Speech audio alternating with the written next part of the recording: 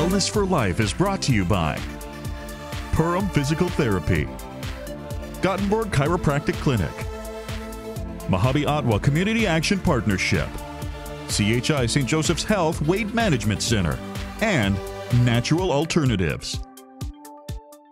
Hi, I'm Dr. David Gottenborg, a chiropractor in Pelican Rapids. I've been in Pelican Rapids since 1983. I also have a second location in Monaga. I'm there every Thursdays, and I think I've been going there since 1992. I thought what I would do today is go back a little bit historically and talk a little bit about what got me into chiropractic, some of the things that we do in our clinic, and then I want to talk about apples. So to begin with is I'm originally from Audubon, and my first experience with chiropractic was with Dr. Wething in Detroit Lakes, and I had a baseball injury, and Dr. Wething helped me, and from that day on I knew I wanted to be a chiropractor. So in 1983 I graduated from Northwestern in Bloomington and started practicing here in Pelican Rapids in 1983. Something I think that's unique with chiropractors is that while we're all trained similarly, we all practice a little bit differently because there are some 80 different techniques. I tend to probably use 3 or 4 techniques often. One of them is simply manual adjusting. This is when a person may or may not hear a click.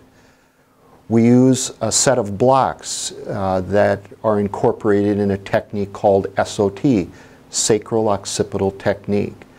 This technique also has some aspects that involve, I'm going to use the word prying techniques of the cranium or the skull. It's called craniopathy. Another technique we use on small children, adults, is the activator technique. And lastly, a technique, if people that have had chiropractic care, where you sometimes sense when the doctor makes a push or thrust, the table actually drops away. That's called Thompson technique. Other services that we offer in the clinic, as far as the simplest way that we use to evaluate someone's nutritional needs, we used a questionnaire that is symptom-based.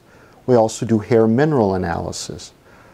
We have massage therapists in our clinic and have really worked with therapists like the one we have since 1990.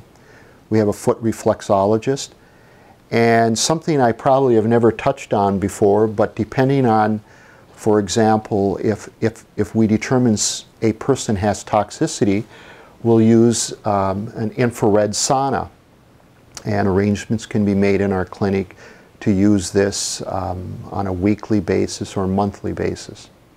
Another aspect of our practice is nutritional therapy, and we carry supplements from several different companies, all pharmaceutical grade, but I think the one that we tend to go with most often is products made from standard process. We like these because these are whole food-based supplements, so in a sense that if you like food, for example beets, we can give you that supplement that has a therapeutic effect in a capsule form rather than eating a plate of beets. And so we believe this is healthy for the body, it's natural, and it's our preference. In closing, I want to talk about apples. We have a family orchard, 2,200 trees just outside of Audubon, and I think that apples are perhaps one of the finest foods on the planet. And so people say if you eat an apple a day, it keeps the doctor away. Anyway, we have about 8 varieties, and you can find our apple building just outside of Audubon, and we'll be there every weekend through September and October. So in closing, thanks for watching our show today.